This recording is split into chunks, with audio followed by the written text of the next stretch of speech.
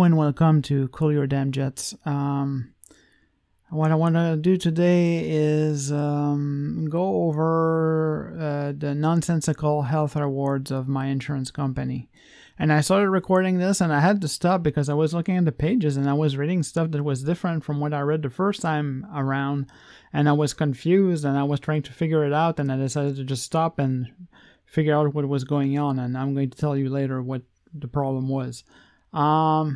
I should say, first of all, I'm not an idiot. I have a PhD in religion, a master's degree in South Asia Studies, a bachelor's degree in computer engineering. I worked both in academia teaching Sanskrit and Buddhism, and I worked in engineering also.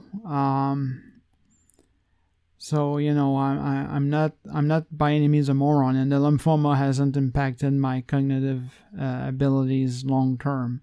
On the spur of the moment, there were times where I was speaking in tongues, but it hasn't left any lasting impact. So I'm there mentally. I mean, I'm able to process information. For the most part, I've been satisfied with our insurance, though sometimes there's been hiccups and surprises, and that will probably be part of a different video eventually. But today they sent me a card for rewards, and these are health rewards, and in theory it's a good thing because they want to encourage certain behaviors. So every workshop that you attend, you're going to get so much money. If you get the flu shot, you're going to get so much money. If you get colorectal cancer screening, you're going to get so much money. And those are all good things. The problem is when you want to redeem that money, that things start to get complicated. At first, my wife looked at it and she didn't realize that the card was sent to me, not to her. So she was reading the fine print and she was saying, "Oh, I think that it's not worth it because you have to prove this and that and then and then." And then I said, "Hold on, I'm gonna, read about it and try to figure out how it works, and then we're gonna see whether it's worth it or not." Because the rewards seemed fine to me. So if you go to the web page, and so those are the health rewards for 2022.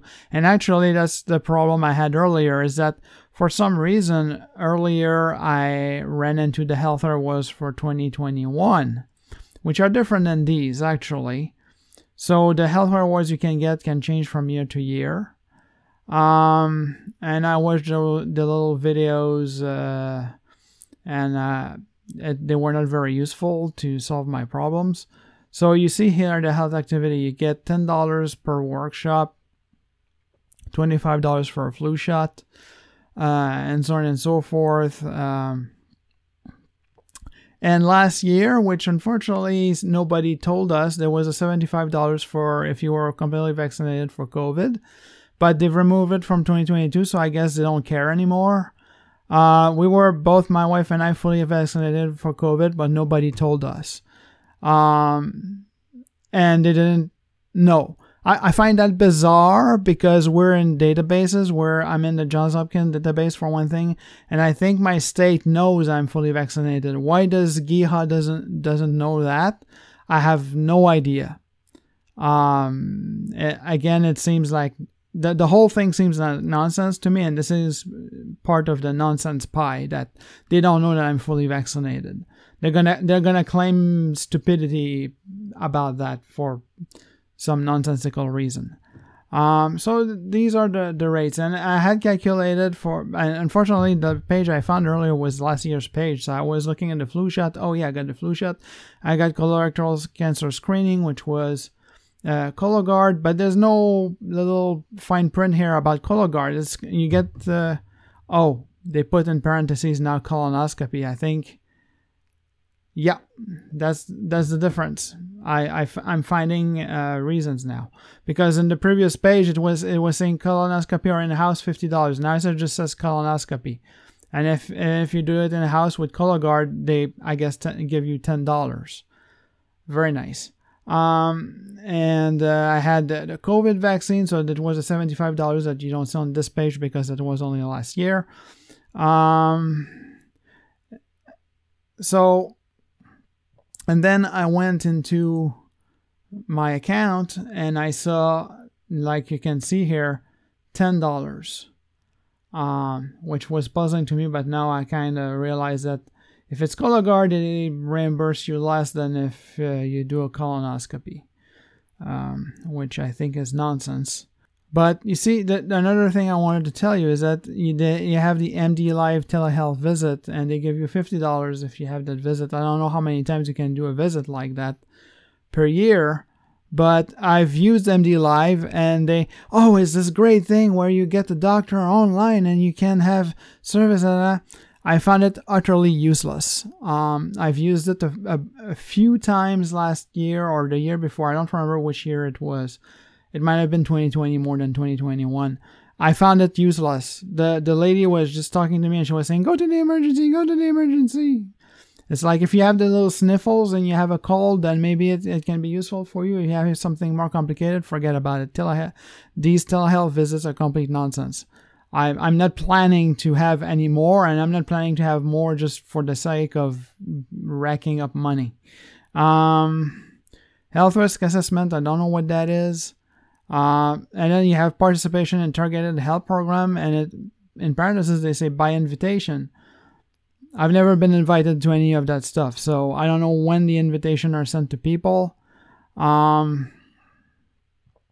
And then there's spending rewards. So you get rewards, they're put into an account, they give you a card. The card can take money out of the account, but then you need to know how to use it. And here's the thing.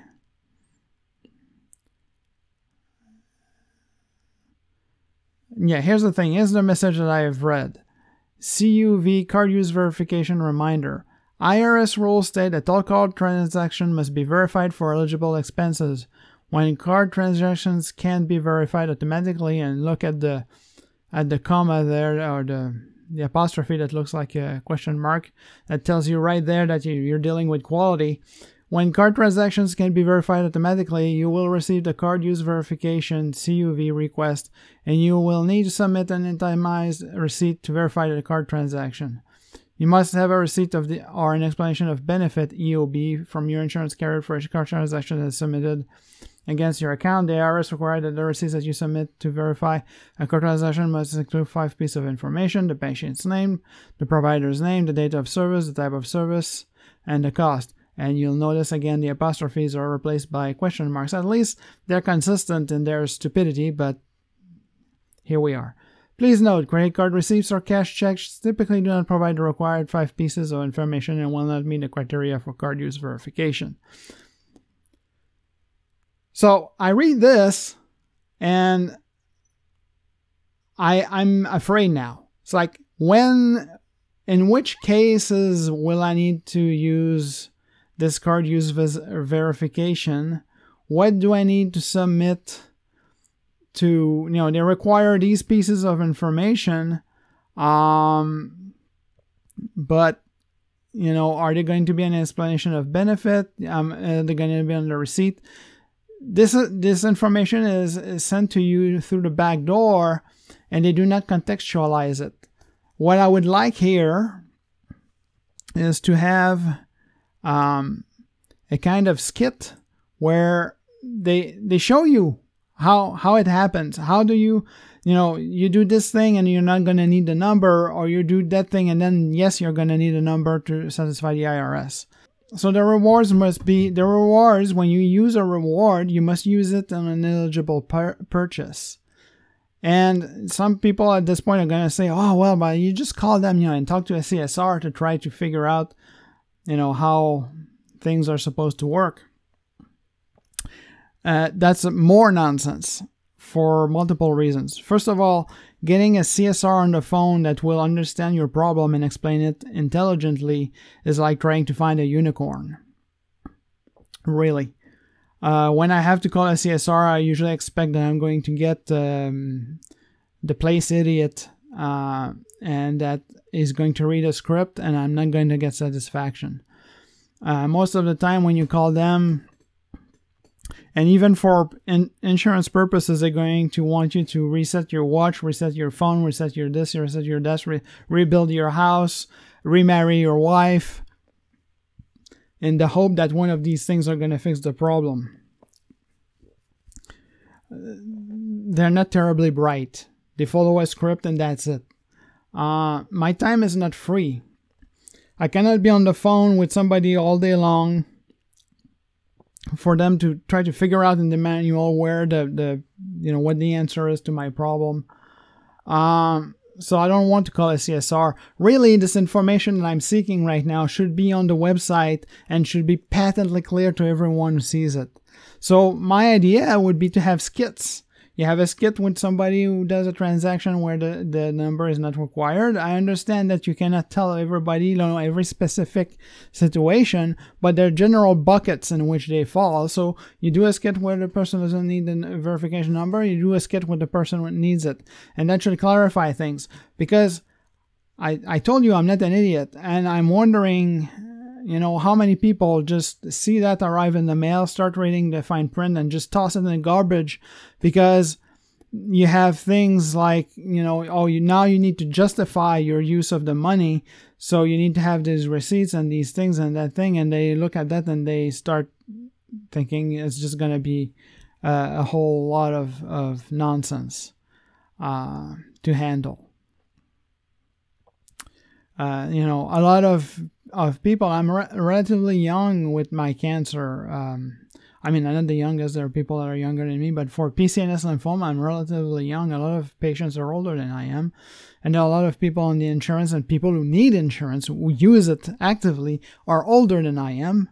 And then they look at the instructions, and some of them may not be able to understand them even. And I'm going to tell you exactly how they can fix this. The rewards that you get from doing the things that they want you to do should not be subject to any kind of eligibility criterion. You do the workshop, you get your money. You get your flu shot, you get your money. You go to have your screening for colorectal cancer, and it should be $50 also for Cologuard. You get your money. And then what you do with your money is your business. Right now, they want you to put the money back into healthcare, but no, it should be just your business. You want to buy a PS5, then buy a PS5. And I have to wonder about the costs that we're paying now to manage the program, because now there have to be people at the other end that verify that all your expenses are they're justified, and you have the number that you have to get from the IRS, and people have to verify those things. This is complete nonsense. You should be able to do whatever you want with the rewards that you get. If you decide to take 10 workshops and then go stuff your face with a burger, it should be your choice. I realize that you may think that it's nonsense because you just take in workshops on diet and then you go stuff your face with a burger, but the alternative is even worse.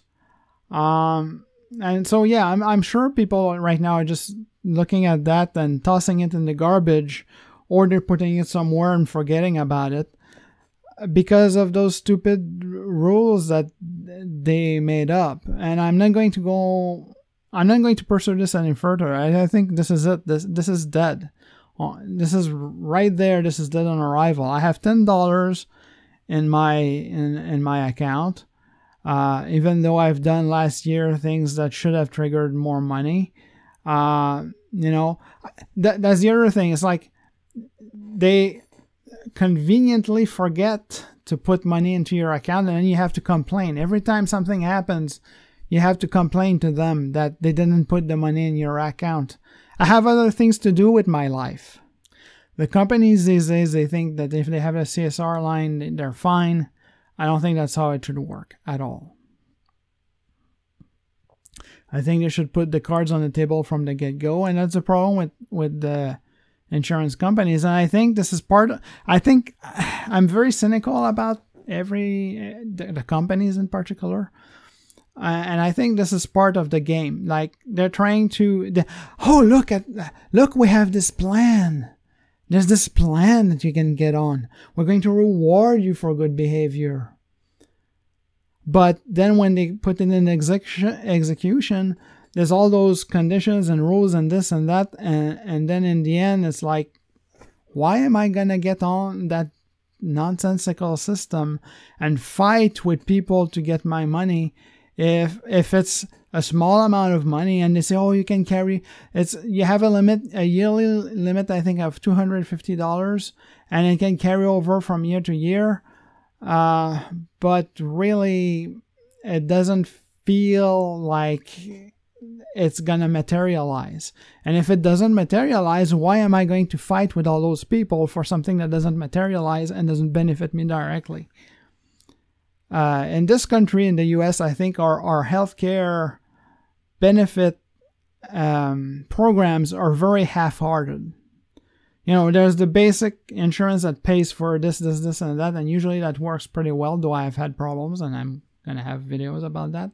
But then there's those auxiliary programs like, you know, health rewards, and you do this and you get this benefit. And those things come with such a ton of conditions that they stink. If you work in the healthcare industry and you see this video, you probably stink too. I do not like you. It's that bad. So yeah, I'm going to cease ranting now. I was not planning on doing this video, but then the insurance company decided to send me nonsense, so I felt compelled to do it while it's fresh. So I'm going to try to spend more time on positive videos like Crank Your Damn Jets to 11. I should be able to do a few of those soon. So for now, I'll say goodbye and see you next episode. Oh, and I have a little addendum. I talked to my wife just now and explained what I discovered while I was recording this, and we've both decided that our cards are going in the trash. Bravo, insurance company.